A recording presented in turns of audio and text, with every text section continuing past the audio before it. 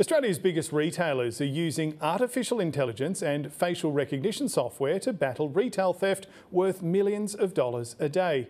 While AI may be effective in reducing the legwork of preventing crime, experts say privacy legislation is lagging decades behind.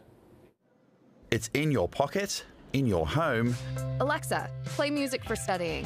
And now it's there when you go shopping. Retailers like Woolies, BigW and Bunnings are using a software called Auror to catch criminals. It's a combination of looking at the data that's being captured by the retailer to then suggest if that's the same person or people or group that are working together. CCTV of shoplifting or assaults is uploaded. Auror analyses names, dates, times, behaviour patterns, clothing and, crucially, faces. Image matching is one of those ways that they can choose to use to identify the same person. While AI may be doing the digital legwork, Auror says humans are still in control. So it's just suggesting the same person to an investigator to actually then review and confirm. Police forces around the country are receiving information gathered by retailers via Auror. We're not using the AI or facial recognition capability. It basically is a substitute for what we would normally do in relation to going to a business and collecting the CCTV.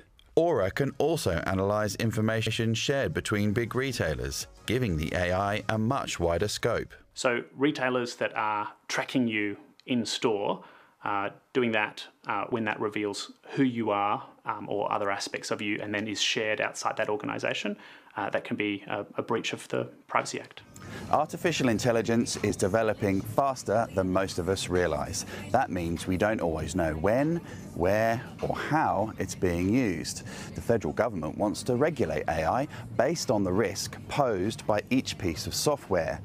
Bunnings, Kmart and a software company called Clearview AI have already come up against Australia's Privacy Act for their use of facial recognition. But even so, the rules are far from perfect. We're probably about 20 years behind where Europe and other countries are in terms of the rights that we have as consumers with regard to our private information. For now, artificial intelligence continues to get smarter by the day. James Viver, ABC News, Canberra.